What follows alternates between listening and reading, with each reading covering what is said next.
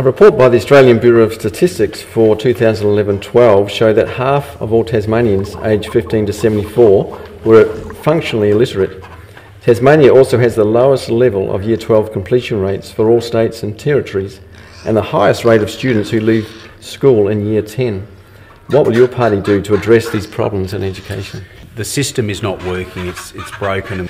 At the centrepiece of our plan for our education system is making sure that every high school in Tasmania goes to the bottom of the pile. Now, we certainly are not going to employ more teachers and teacher assistants. That's about allowing Tasmanians in all parts, all regions, gives them a choice to become utterly unacceptable.